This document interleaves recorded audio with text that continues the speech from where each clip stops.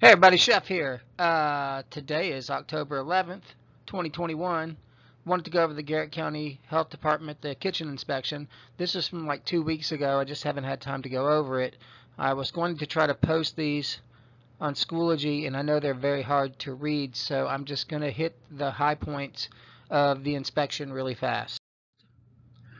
Okay, quat levels are correct. Red sanitizer buckets, that's good. All the quat bottles are labeled and the levels are correct. That's when we put the testing strip in there. He did all that, and those were good. And he also tested the sanitizer levels in the sink. I think we got lucky on that. Sometimes they can be a little bit off, so we need to watch that.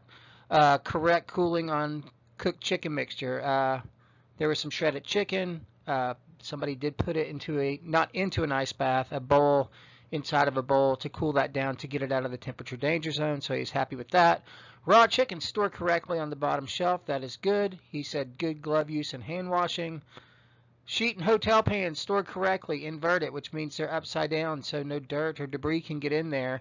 I still think we need to work on that. Remember, you don't want bowls and things facing upward where things can get in them. And proper hair restraint, he was good with that. Once again, I think we got lucky on that. Occasionally, uh, guys need to wear a hat, ladies got to have that hair back. And here are a few of the negatives. Shell eggs stored over ready to eat food. There were raw eggs over something that was ready to eat. We can't have that. Those eggs need to be below ready to eat foods. Example, if you have a birthday cake, you don't want raw eggs over it because if they drip down onto it, then that cake is ready to eat and it is no longer edible. Measuring cup left in the sugar bin. Not that big of a deal, but we are not supposed to have any cups in our large bins with flour or sugar. He said the hoods were very clean, but we must remove the tape. We have the tape on there to tell us which order to put those back in, so we're going to have to find another way to do that.